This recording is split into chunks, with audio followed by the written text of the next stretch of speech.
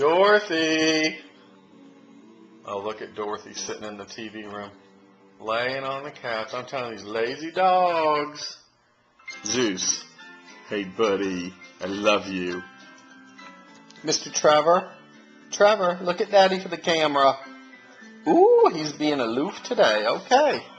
Trevor is being aloof, Zeus. What are we going to do with him?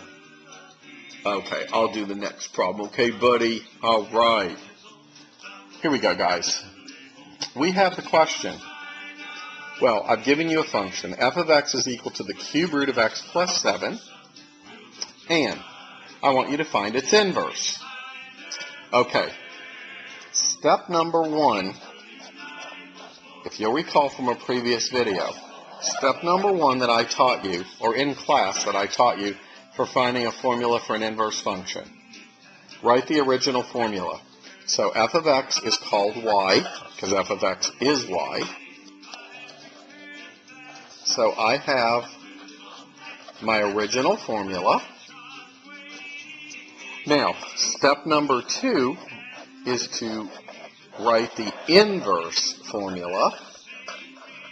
And the way I create that is by switching the roles of the x and y. Because remember, for an inverse function, inverse relation, but in this case it's also a function, your domain and your range interchange. So my inverse rule would be x equals the cube root of y plus 7. And now, when you're trying to find an inverse function, this new y, which is the inverse y, needs to be isolated. So what we need to do for step 3 is to solve for y. And the way I'm going to do that, I'm going to take this equation, i.e. this formula, and remember, the inverse operation to taking the cube root of something is cubing it. So what I do to one side of the equation, I do to the other, namely cube it. X to the third is simply that. And notice what happens on the right-hand side of my equation.